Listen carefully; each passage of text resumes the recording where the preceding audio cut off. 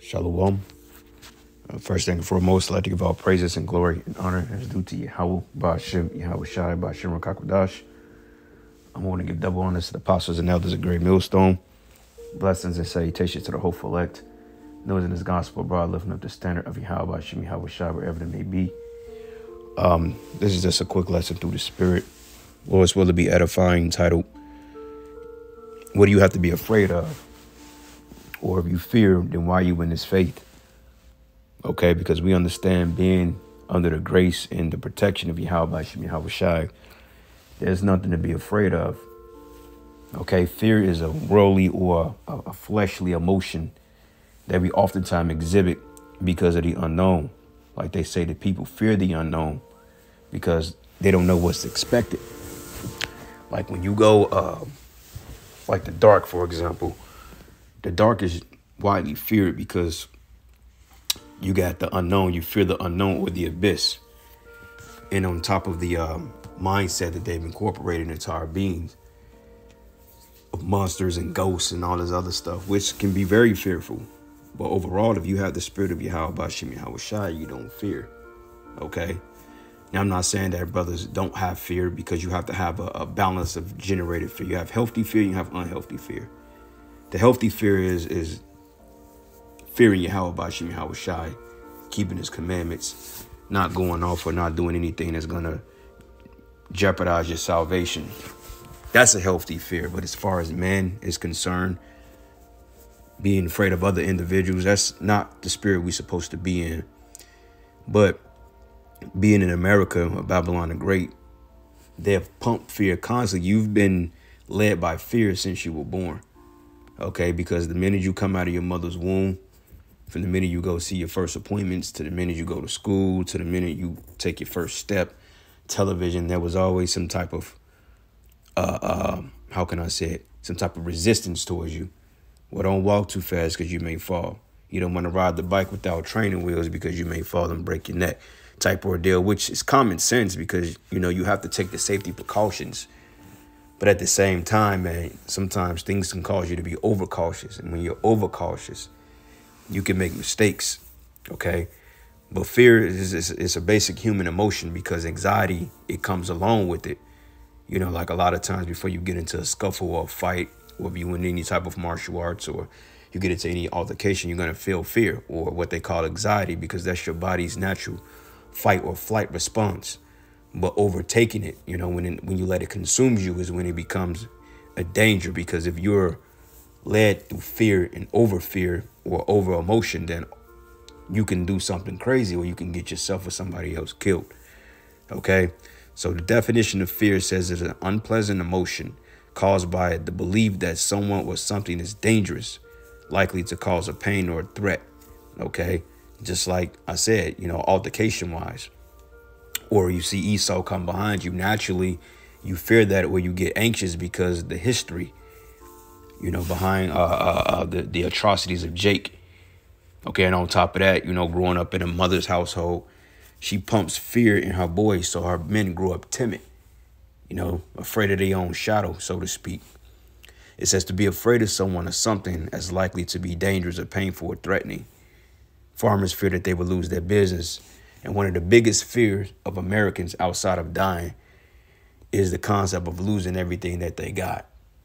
Okay, but us in this faith, we understand that we're going to come to a time that we're going to have to walk away from said desires, people that we want, that we share relationships with, that we was around. Okay, objects, jobs, money. Like, these are things that we're going to eventually have to walk away from as this society gets to its near end.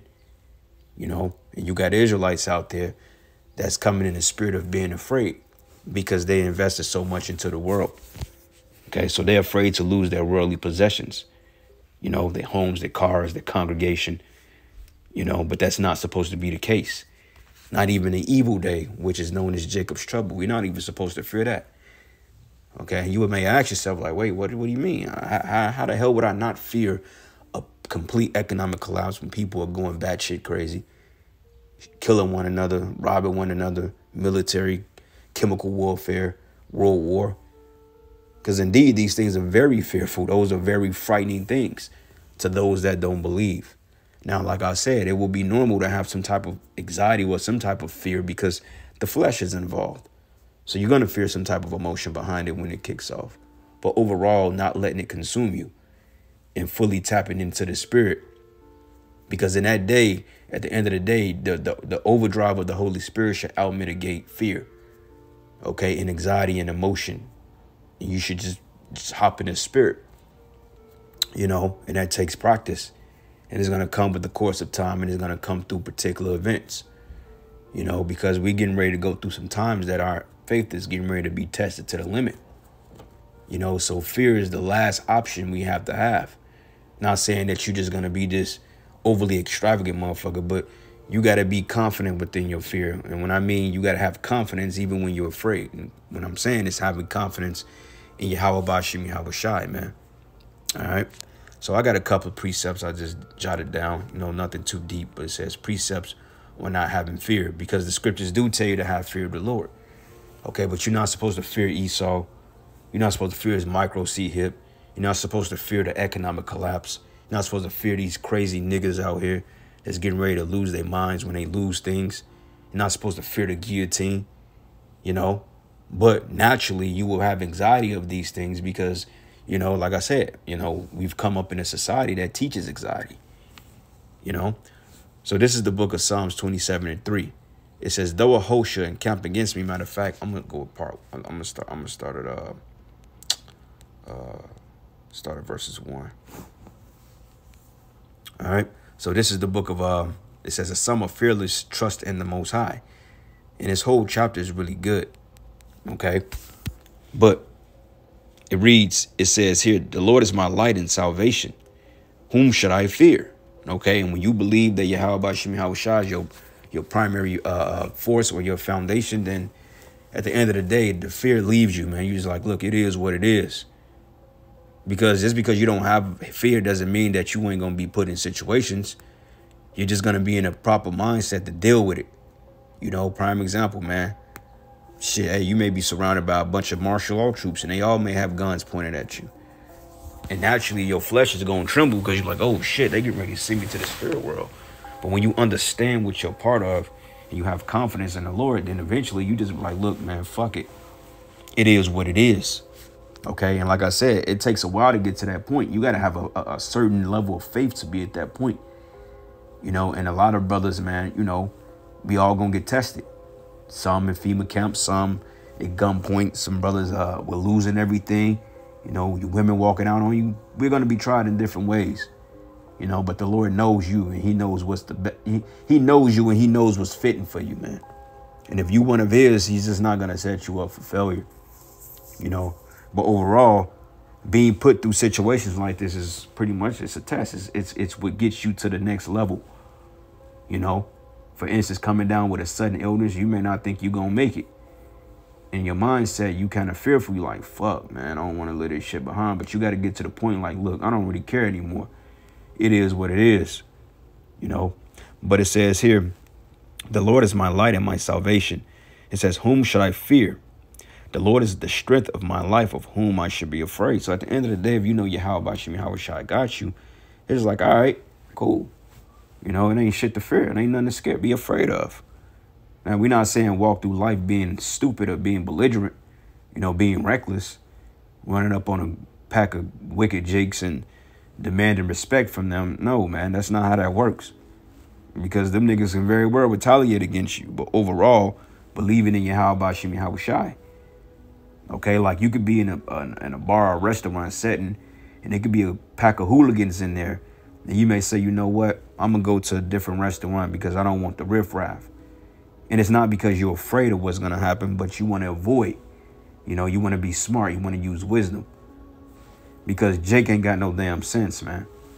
You see, but it says here, when the wicked, even my enemies and my foes, came upon me to eat up my flesh, they stumbled and fell. So when you know that the Lord has the provision set up for you, hey, no matter what, hey, the Lord is he's going to protect you. You'd be surprised on how many people that wanted to do us harm and you don't hear about them anymore. And I have a handful of testimonies in that regard. You know, right when I came into the truth, even when I was in the truth, even before I came in the truth, people that wanted to do physical bodily harm to us, the Lord ultimately got these people out the way. So how much more now when we going to need Yahweh Bashim Yahweh Shai? Okay, when martial law surrounds the neighborhoods and you got marauders everywhere, you got riots breaking out. Okay, you got fires breaking out, you got nuclear war. The Lord is going to clear the path for us, man. You just got to stay faithful and believe. It says, though a host should encamp against me, my heart should not fear. Though war should rise against me, in this will I be confident. You know, and you got to exercise that confidence by prayer. If you need to fast, doing the work, and really believing and meditating on these things. I know one precept or a particular story that kind of, you know, when I have anxiety, because believe it or not, man, if you a Jake growing up in America, I don't care who you are, we suffer from unfathomable levels of anxiety, man. And anxiety is a demon. Okay, anxiety comes upon you through trauma, being in a traumatic situation, you know, going through things in life, okay, having abusive parents, and just going through particular things. And on top of that, just living in America. Okay, the food just caused to put anxiety on you. You know, your central nervous system is all out of whack. You can't think straight. You know, consuming things that's not of the spirit all creates anxiety. And we all have a level of anxiety here, even if you don't realize it. But it says here in this, would I be confident, man? But it says, one thing I have desired, O Lord, that I will seek after, that I may dwell in the house of the Lord all the days of my life, to behold the beauty of the Lord, to inquire of his temple, man, you know, in this truth. And as I mentioned, one particular story that gets me, you know, that kind of calms my spirit down when I'm having doubts is when I go into the story of Shadrach, Meshach, and Abednego. Okay, when the three men were put in the furnace because they didn't bow down to the king's orders. I have to put myself in that mindset, because that can very well be us. You know, being put through the fire, being put through the ringer, being locked up, you know, being chased. Motherfuckers want to kill you. Okay, these are going to be very reality in the near future, man. So you got to get your mind wrapped around these things, but not shrouded in fear, but fearing the Lord. Because if you fear the Lord, then what can man do to you? All right. Precept here. This is the book of Psalms 46:2. And it reads here, it says, therefore we will not fear, though the earth be removed, and though the mountains be carried into the midst of the seas, right? Okay, and how is this world going to be moved? Through world war. Okay, we're seeing that America is getting ready to enter a new front with China. Okay, they're already fighting the Houthis in Iran, Hamas. They're already fighting wars on several fronts. Now they're getting ready to engage in another war. Okay, which is going to end it's going to end with the downfall of Babylon the Great. And the scriptures say that the earth shall reel to and fro like a drunkard. You see? So it says, therefore will we not fear, though the earth be removed, and though the mountains be carried into the midst of the sea, the governments.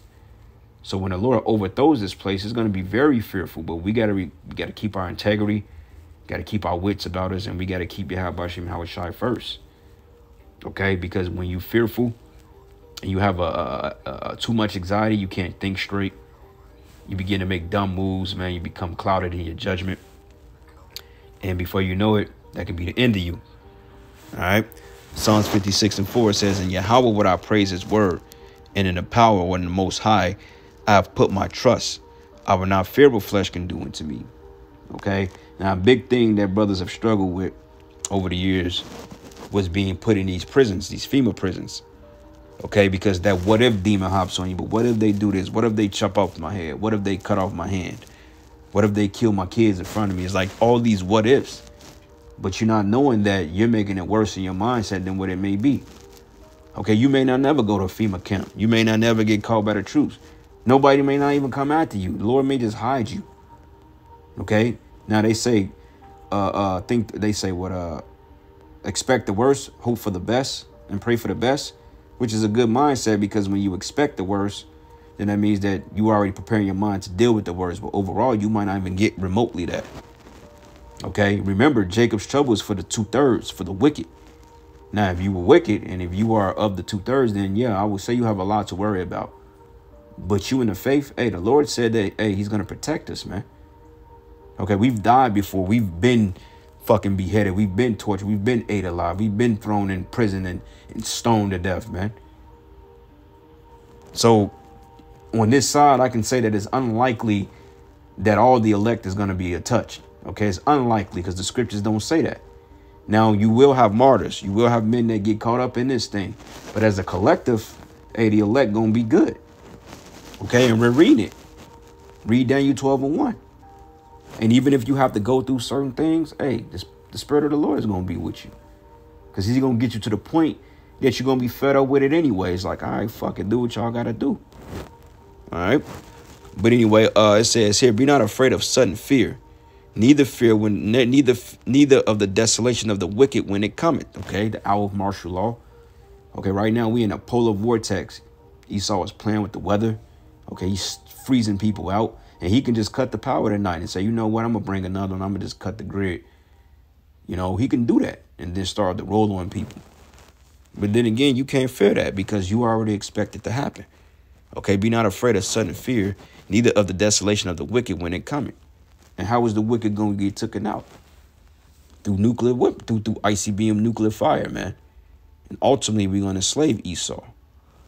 Okay, so you can't be afraid of these things. As his kingdom falls, we come up, brothers. Okay, it don't get worse from us from this point. It gets better for us.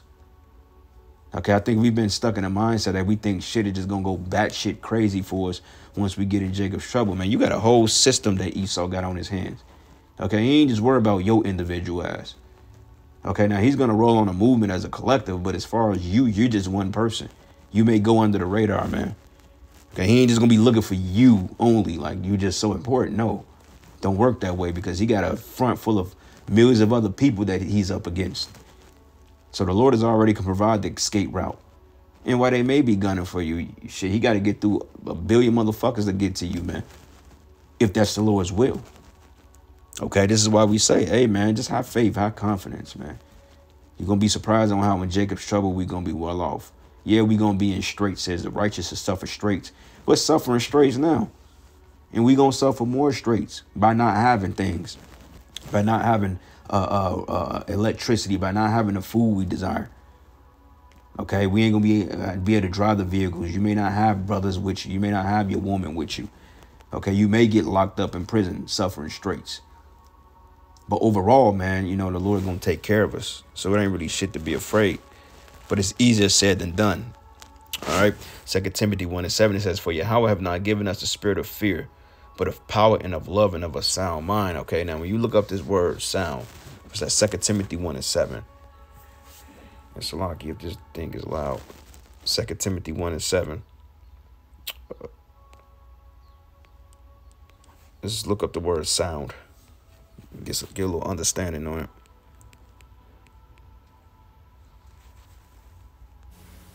Strong's G 4995. Sophronismas. Sophronismas. All right. So it says, an admonishing or calling to soundness of mind, to moderation of self-control. Self-control, man. Exercising some self-control. Okay, when you in a situation and then it's looking very grim, you got to think, man. You know, you got to think and take your time and breathe. You know, they have breathing techniques that they use for people that have a lot of anxiety or a lot of stress or depression.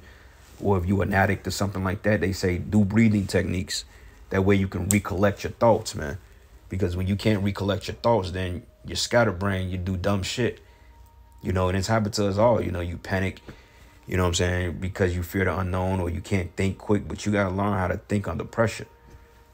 You know what I'm saying? And that's the whole point. The Lord is going to teach us. He's teaching us these things, you know, and let the Spirit work. Sometimes you just got to let the Spirit work for you more often than not. All right. 2 Ezra 16:74. It says, hear, O ye my beloved, says the Lord. But behold, the days of trouble are at hand, but I will deliver you from the same. Okay. And we in the days of trouble and they're going to intensify. Things are going to kick off, man. Okay, one day we going to wake up. This whole system is going to be up in shambles. Motherfuckers going to be riding. Motherfuckers going to be breaking in, looting. Going to hear gunshots. Yeah, these are things to very well be anxious of because it's like, oh, shit. You don't want to get caught up in that. But if the Lord is with you, then you ain't going to get caught up in that anyway. You know, you'd be surprised on how the Lord going to move brothers around in this thing. Just have to wait and see. But he's going to dip us out the way so cold. And then, hey, we're going to get those spiritual abilities, man. Oh, brothers going to get power. Brothers going to be able to do things, man, with their minds. You know, Lord's going to lift up a standard. Certain brothers he's gonna hide. Certain brothers gonna be battle axes and weapons of war. Hey man, it's coming down to the pipe. So I pray to the Lord that he make me a battle axe, man, honestly speaking, because hey, I'm ready to put the piper to you clowns out here, man. Hey, look, the Lord, hey, he's really, but he's willing, he wants to get some get back. You know what I'm saying? I pray that Yahweh Shem Yahushua use me as a sort of vengeance for him, man. Right along with you brothers out there. Okay, fuck all that scared shit. And this is a spirit you have to pray off you, man. You may have to fast off you because ultimately it's a demon. And while I'm not saying that it's not healthy to have fear, I mean, fear, it keeps you alert. Anxiety keeps you alert and knowing how to navigate, but overall, you can't let it consume you. You know, because, hey, we'll be lying to say we're not afraid of this shit happening. Of course, we going to be batshit scared, but we ain't going to let that fear outdo our faith. Okay, you have faith, then you have fear. Take your pick. I choose faith. I choose to believe in something that I don't even see. It's gotten us thus far, right? But it says, be ye not afraid, neither doubt, for Yahweh is your guide. So, hey, say less, man. But Lord's will, this is just a quick edifying lesson, giving all praises and glory and honor that's due to Yahweh Bashim Yahweh Shai Bashim Kakwadash. Lord's will, you will edify into the next lesson. Shalom.